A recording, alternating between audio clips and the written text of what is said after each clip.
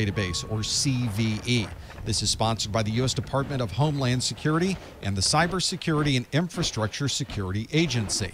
All of this information is compiled into a database that you can find online at the U.S. National Vulnerability Database, or the NVD. It's a summary of all of the CVEs, and you can search and browse through that database to find vulnerabilities that may affect you.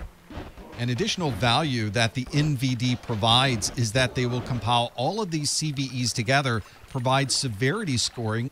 These code repositories are often used to keep data private between developers, but sometimes misconfigurations can cause this source code to be released publicly.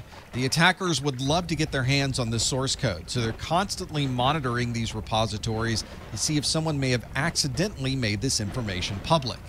The attackers might look through the source code to try to find vulnerabilities that they could then use in exploits later, or they may use the data within the code in future phishing attacks. Either way, it's a great source of information for the attackers, and it's something that you can use as another intelligence source to protect your network.